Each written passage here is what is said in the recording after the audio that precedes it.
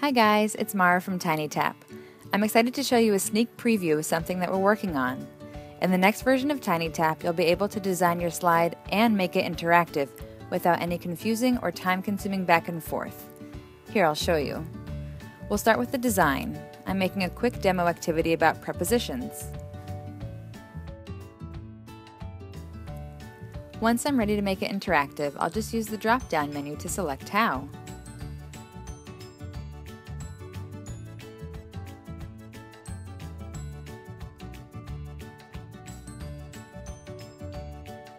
In this next version, you'll also be able to hide slides, allowing you to retain two versions of a slide, but only show one of them.